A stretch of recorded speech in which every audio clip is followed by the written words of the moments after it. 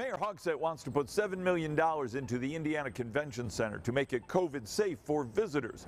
But one big convention just pulled the plug because it could not reach an agreement with the Marion County Public Health Department on how to safely hold its meeting.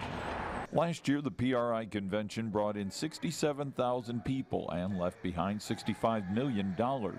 There were hopes during the aftermath of the COVID-19 pandemic that a more modest meeting could still be held in December with 25,000 attendees. Ultimately, what we were able to put on the table to say this is the sheer amount of people that we can have in the city, 15,000 inside the walls of the convention center in a safe manner, didn't match what PRI could and wanted to put in place. A statement on PRI's website from its president, Dr. Jamie Meyer, read, quote, "While we certainly respect the tough job that local public health officials have in keeping their community safe, it became clear that we wouldn't be able to provide a trade show environment in 2020 with the business and networking opportunities you've come to expect."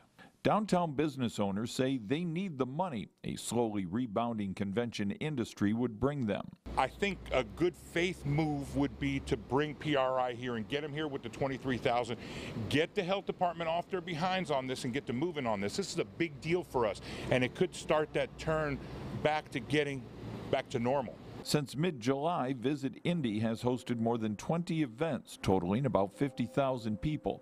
And Chris Gall said no other city has done that in the last 2 months. People need to be responsible, conscious of what's going on, wear the masks, social distance, do whatever you got to do, but we got to open up the city for business. We have to. The best Visit Indy can say to PRI now is better luck next year and every year through 2025, because that's how long the convention contract lasts.